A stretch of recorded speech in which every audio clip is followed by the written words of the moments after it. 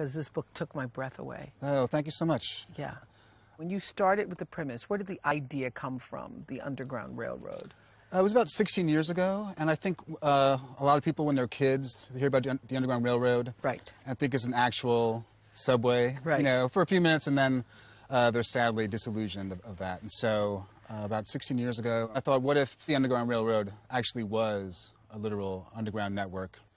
And I started thinking about it some more. Yeah.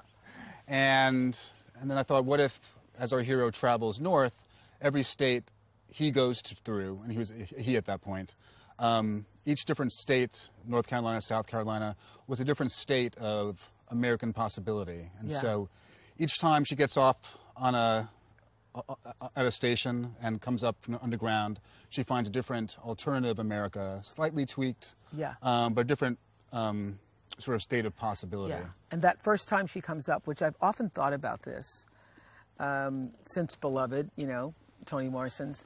And Surely. Yeah, that line where you got to get out of the yard, you got to leave the yard in her book, when she's speaking of the character Denver.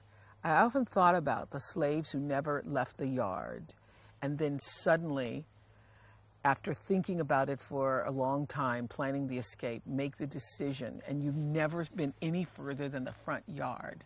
It's just the most incredible thing. Yeah, you've never stepped off the property, and you never knew a world bigger than the front yard. All you've known is the tragedy of the plantation. Yes. And how do you get the courage to make that first step?